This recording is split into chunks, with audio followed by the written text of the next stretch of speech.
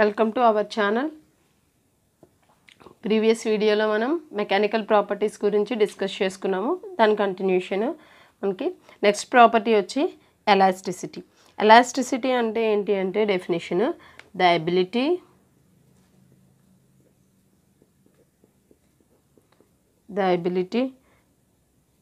Of A material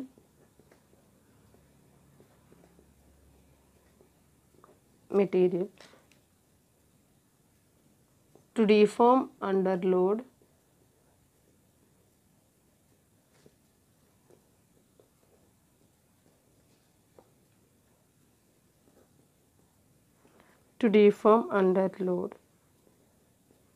and return to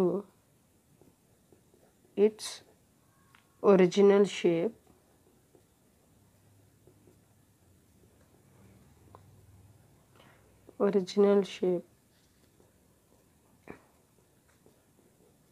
when the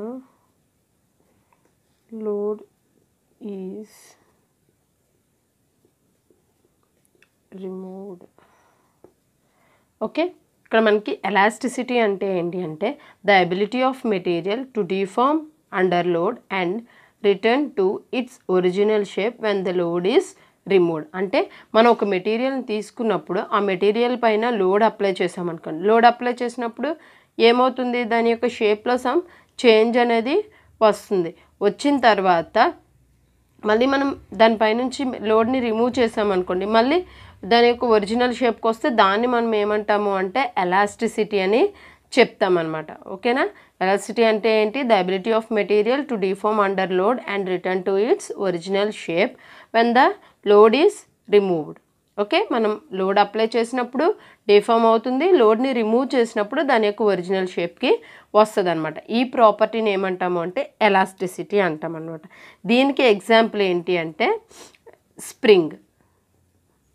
మనం spring తీసుకున్నాం అనుకోండి, స్ప్రింగ్ పైన మనం లోడ్ అప్లై చేసినప్పుడు ఏమవుతుంది, స్ప్రింగ్ అనేది దాని యొక్క షేప్లో చేంజ్ అనేది వస్తుంది, డిఫార్మ్ అవుతుంది. మనం ఎప్పుడైతే లోడ్ని రిమూవ్ చేస్తామో మళ్ళీ ఏమవుతుంది, దాని యొక్క ఒరిజినల్ షేప్ అండ్ సైజ్కి అది వచ్చేస్తుంది అనమాట. ఓకే, సో మనం స్ప్రింగ్ని ఏ మెటీరియల్తో తయారు చేస్తాము, ఎలాస్టిక్ మెటీరియల్తో తయారు చేస్తాము. ఓకేనా. నెక్స్ట్ వచ్చి మనకి plasticity.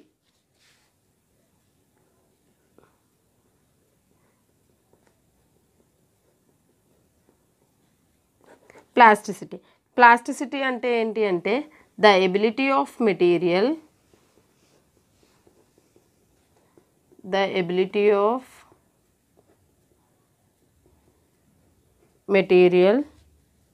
To deform under load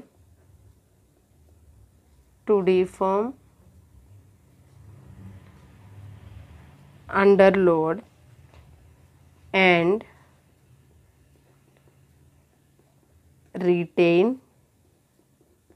its new shape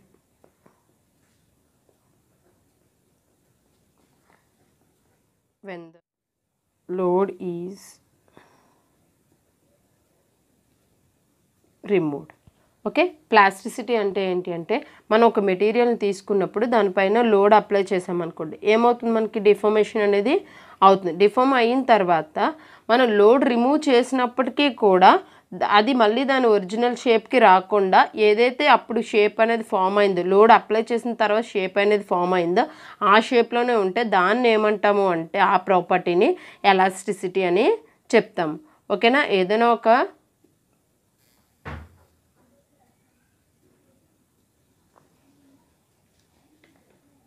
plasticity, the ability of material to deform under load and retain its new shape when the load is removed.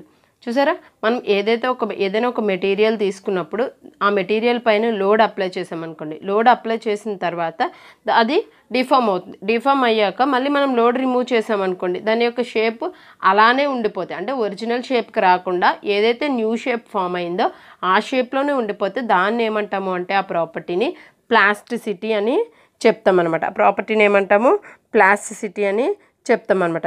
ఈ property వల్ల మనకి ఏంటి యూజ్ అంటే మనం డిఫరెంట్ టైప్స్ ఆఫ్ షేప్స్ని మనం form చేసుకోవచ్చు అనమాట. ఏదైనా ఒక మెటీరియల్ని తీసుకొని ఆ మెటీరియల్ని మనకు కావాల్సిన షేప్లోకి ఈ ప్లాస్టిసిటీ ప్రాపర్టీ ఉంటే, ఒక మెటీరియల్ తీసుకున్నప్పుడు ఆ మెటీరియల్కి ప్లాస్టిసిటీ ప్రాపర్టీ ఉంటే ఆ మెటీరియల్ పైన లోడ్ అప్లై చేసి మనం ఏం చేస్తాము అంటే డిఫరెంట్ షేప్స్ని తయారు చేసుకోవచ్చు. నెక్స్ట్ ఏంటి అంటే ductility.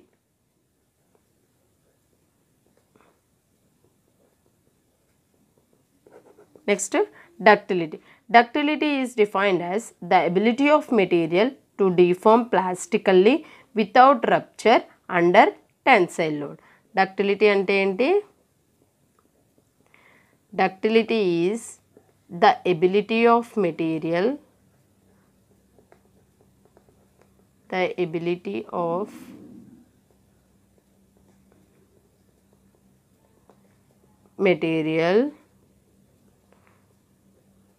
to be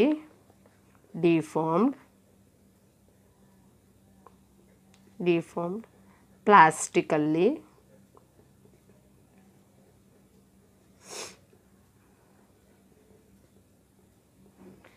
without failure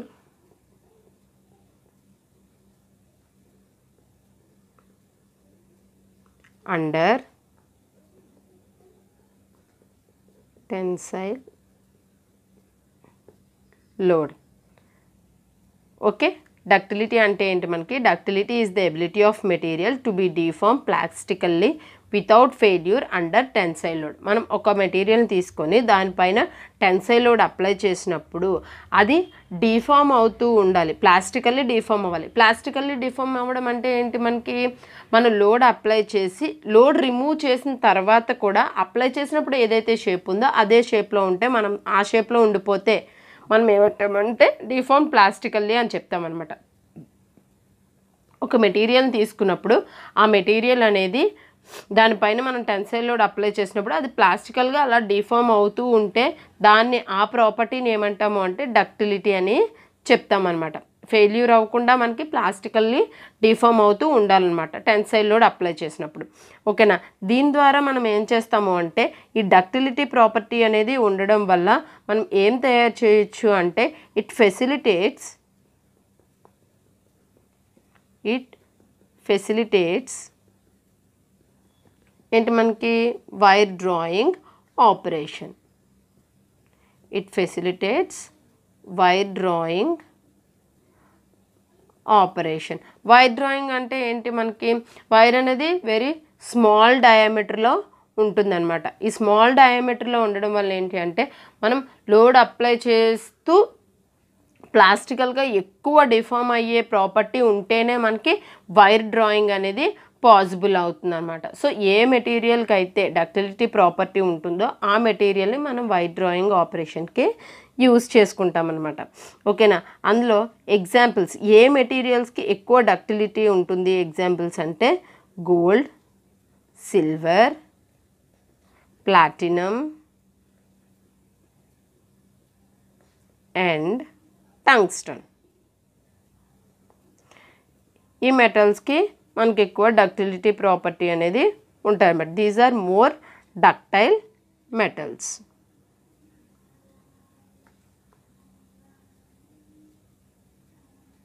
ductile metals. ఓకేనా? ఇంకా మనం ఇవన్నీ మనకి నాన్ ఫెర్రస్లో డక్టైల్ మెటల్స్ అనమాట. నెక్స్ట్ ఫెర్రస్లో డక్టైల్ మెటల్స్కి వచ్చేటప్పటికి ఏంటి అంటే mild steel.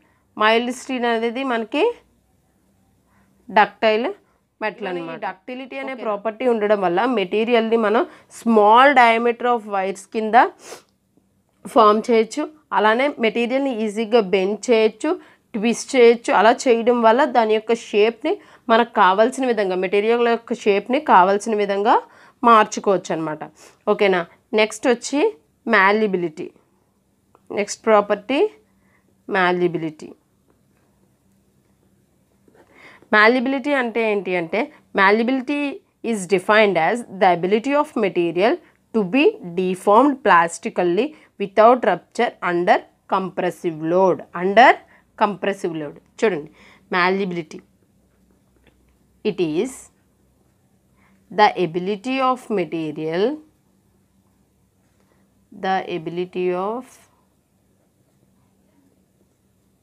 material to be deformed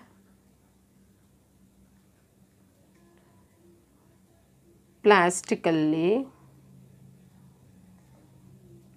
without failure under compressive load. Okay, malleability is defined as it is the ability of material to be deformed plastically without failure under compressive load. ఏదైనా ఒక మెటీరియల్ని తీసుకున్నప్పుడు అది మనకి ప్లాస్టికల్గా deform అవ్వాలి. ఏ load apply చేసినప్పుడు? Compressive load అనేది apply చేసినప్పుడు. మనకి డక్టిలిటీకి వచ్చేటప్పటికి మనం ఏ లోడ్ అప్లై చేసాము? టెన్సైల్ లోడ్ అప్లై చేసాం. మాల్యబిలిటీకి వచ్చేటప్పటికి ఏ లోడ్ అప్లై చేసాము? కంప్రెసివ్ లోడ్ అనేది అప్లై చేసాం. ఓకేనా? మాల్యబిలిటీ అంటే it is the ability of material to be deformed ప్లాస్టికల్లీ without failure under compressive load. మనం ఏదైనా ఒక మెటీరియల్ని తీసుకున్నప్పుడు ఆ మెటీరియల్ అనేది ఫెయిల్ అవ్వకుండా ప్లాస్టికల్గా డిఫార్మ్ అవ్వాలి. ఏ కండిషన్లో? Under compressive load. Compressive load అనేది అప్లై చేసినప్పుడు ఆ మెటీరియల్ ఫెయిల్ అవ్వకుండా ప్లాస్టికల్లీ డిఫార్మ్ అయితే దాన్ని ఏమంటాము అంటే ఆ ప్రాపర్టీని మాల్యబిలిటీ ప్రాపర్టీ అని. ప్రాపర్టీ ఉండడం వల్ల ఏమవుతుంది అంటే మనం ఏదైతే మెటీరియల్కి మాల్యబిలిటీ ప్రాపర్టీ ఉంటుందో ఆ మెటీరియల్ని మనం ఈజీగా హ్యామరింగ్ చేయొచ్చు.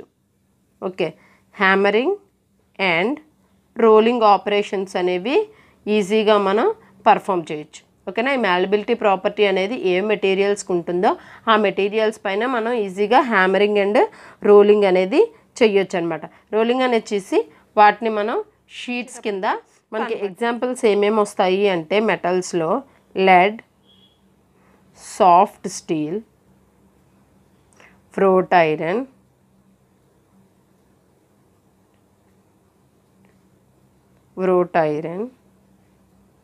కాపర్